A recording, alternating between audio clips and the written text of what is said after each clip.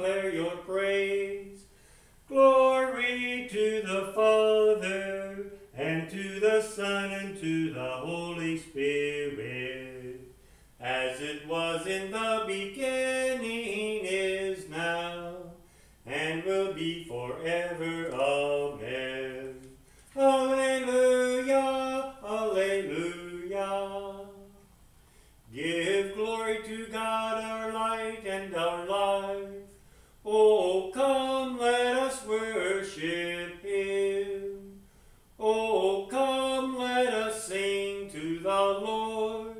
Let us shout for joy to the rock of our salvation. Let us come before his presence with thanksgiving, and raise a loud shout to him with songs. For the Lord is a great God, and a great King above all gods. In his hand are the caverns of the earth. The heights of the hills are also his. The sea is his, for he made it, and his hands have molded the dry land. Oh, come, let us bow down and bend the knee, and kneel before the Lord our Maker. For he is our God, and we are the people of his pasture, and the sheep of his hand. Glory to the Father, and to the Son, and to the Holy Spirit, as it was in the beginning, is now, and will be forever. Amen. Give glory to God, our light and our life. Oh, come, let us worship him.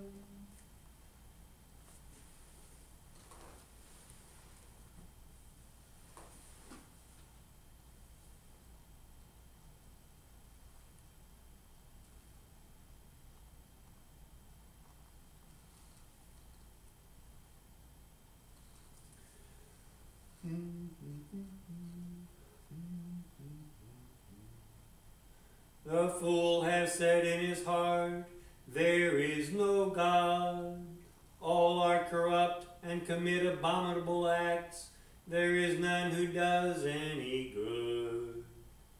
God looks down from heaven upon us all, to see if there is any who is wise, if there is any who seek after God. Everyone has proved faithless, and all alike have turned bad. There is none who does good, no, not one. Have they no knowledge, these evildoers, who eat up my people like bread, and do not call upon God? See how greatly they tremble, such trembling as never was. For God has scattered the bones of the enemy. They are put to shame, because God has rejected them. Oh, that Israel's deliverance would come out of Zion. When God restores the fortunes of his people, Jacob will rejoice, in Israel be glad.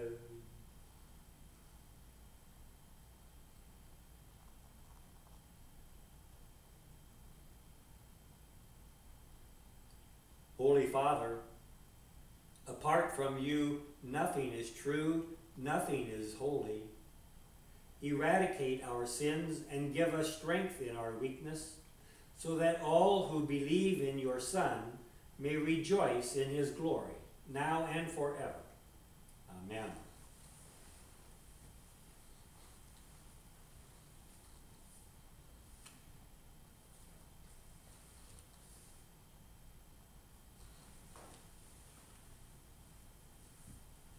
Come to Calvary's holy mountain, sinners ruined by the fall. Here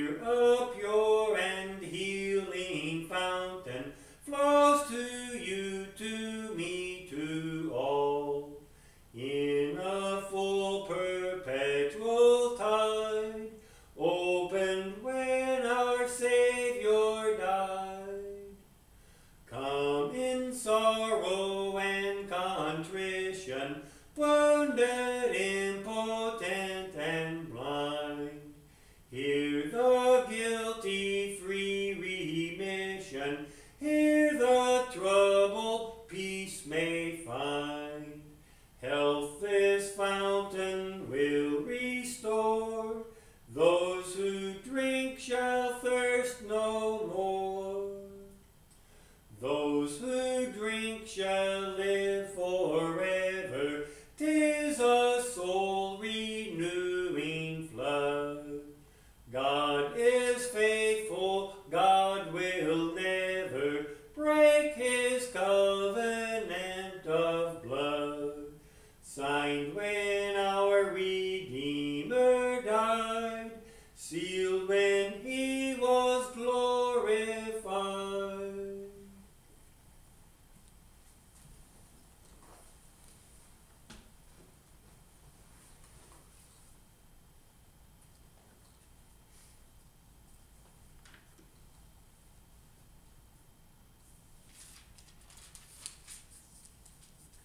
A reading from Job, the 29th and 31st chapter. And Job again took up his discourse and said, I have made a covenant with my eyes.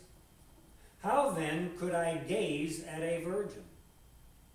What would be my portion from God above and my heritage from the Almighty on high? Is not calamity for the unrighteous and disaster for the workers of iniquity? Does not he see my ways and number all my steps? If I have walked with falsehood and my foot has hastened to deceit, let me be weighed in a just balance, and let God know my integrity. If my step has turned aside from the way, and my heart has gone after my eyes, and if any spot has stuck to my hands, then let me sow and another eat, and let what grows for me be rooted out. If my heart has been enticed toward a woman, and I have lain in wait at my neighbor's door, then let my wife grind for another, and let others bow down on her. For that would be a heinous crime. That would be an iniquity to be punished by the judges.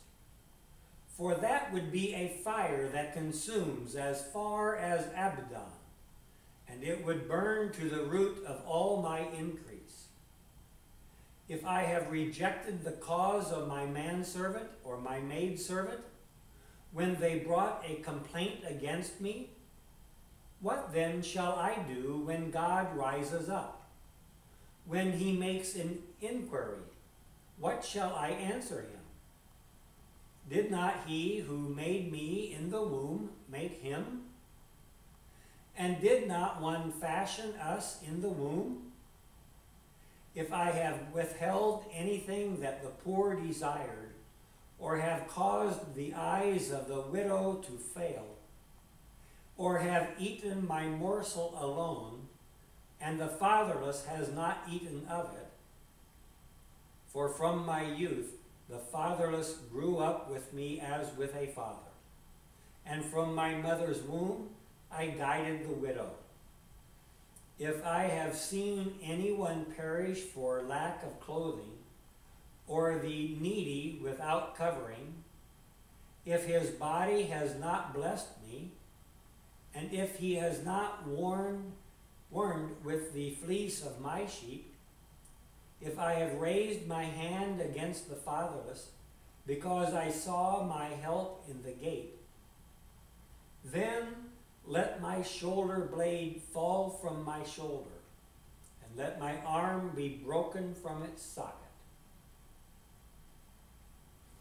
The word of the Lord. Thanks be to God.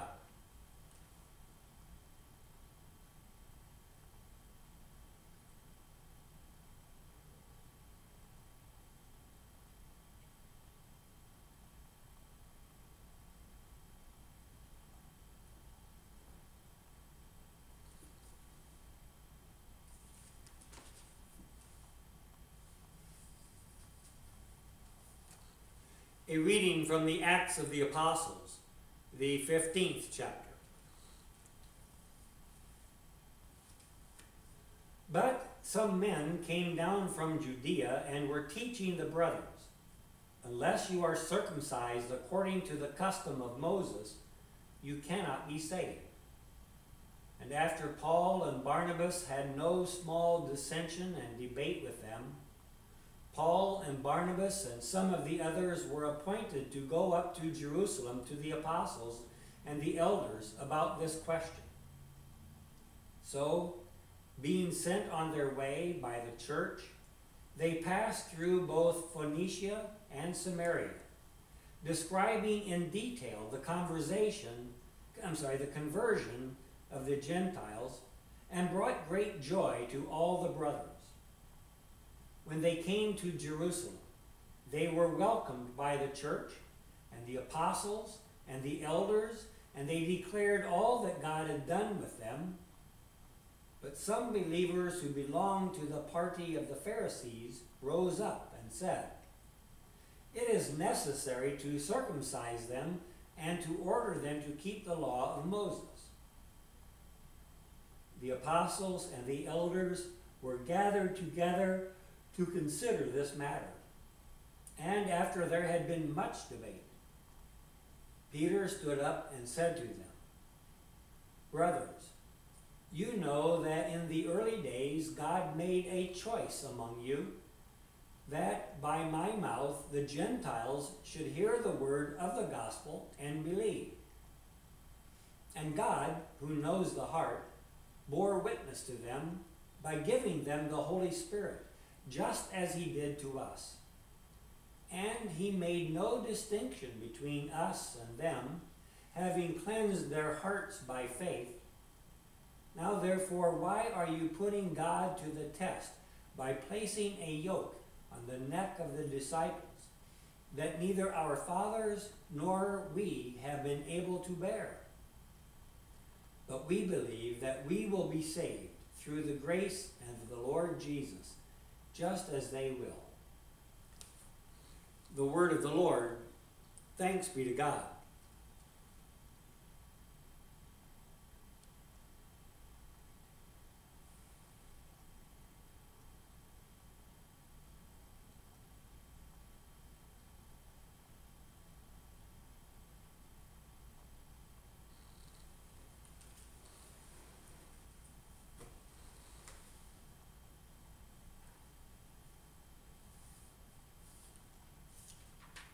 In many and various ways, God spoke to his people of old by the prophets, but now in these last days he has spoken to us by his Son.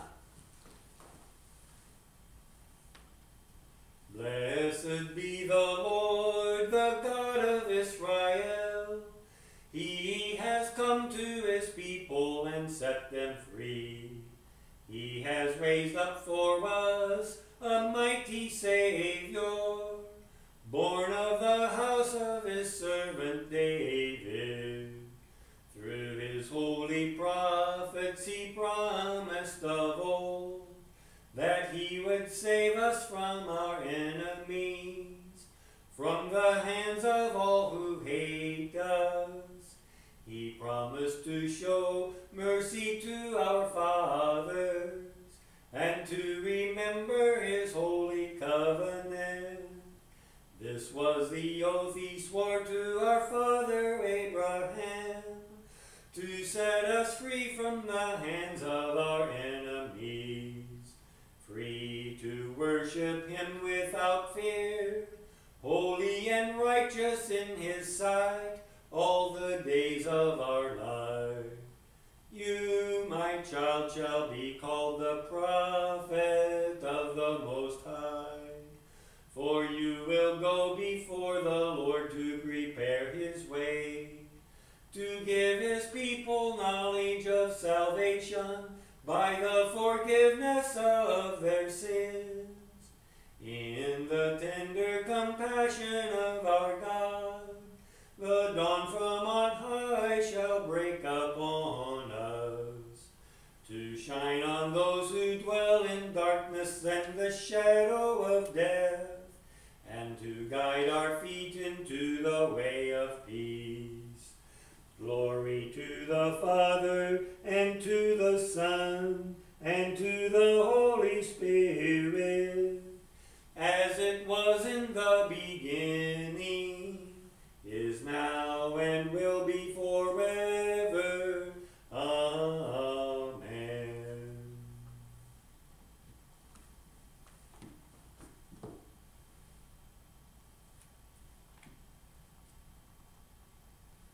Almighty and eternal God, you know our problems and our weaknesses better than we ourselves. In your love and by your power, help us in our confusion, and in spite of our weakness, make us firm in faith. Through your Son, Jesus Christ, our Lord. Amen. We give thanks to you, Heavenly Father, through Jesus Christ, your dear Son, that you have protected us through the night from all danger and harm. We ask you to preserve and keep us this day also from all sin and evil, that in all our thoughts, words, and deeds we may serve and please you. Into your hands we commend our bodies and souls and all that is ours. Let your holy angels have charge of us, that the wicked one have no power over us. Amen.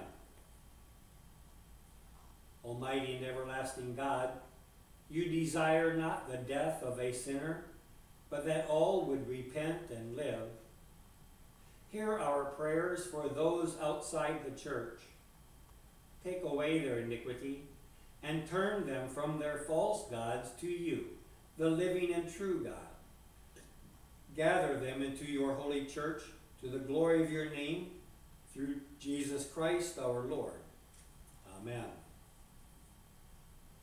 Lord God, Heavenly Father, according to your gracious will, you have established within your church on earth many willing workers for the ministration of your manifold gifts. We thank you that you have provided deans of honest report, ready to serve the North American Lutheran Church for your sake. Give courage and strength to their spouses in the ministry they provide. We humbly pray you to enrich them abundantly with your Holy Spirit, that they may have wisdom and strength for the service to which you have called them. Through Jesus Christ our Lord. Amen. Now I awake to see the light. Lord, thou hast kept me through the night. To thee I lift my voice and pray that thou wilt keep me through the day. If I should die before 'tis done, O God, accept me through thy Son. Amen. O Lord, almighty and everlasting God, you have brought us in safety to this new day. Preserve us with your mighty power, that we may not fall into sin, nor be overcome in adversity. And in all we do, direct us to the fulfilling of your purpose. Through Jesus Christ our Lord. Amen. Lord, remember us in your kingdom and teach us to pray. Our Father, who art in heaven, hallowed be thy name. Thy kingdom come, thy will be done on earth as it is in heaven. Give us this day our daily bread, and forgive us our trespasses, as we forgive those who trespass against us. And lead us not into temptation, but deliver us from evil. For thine is the kingdom, and the power, and the glory, forever and ever. Amen.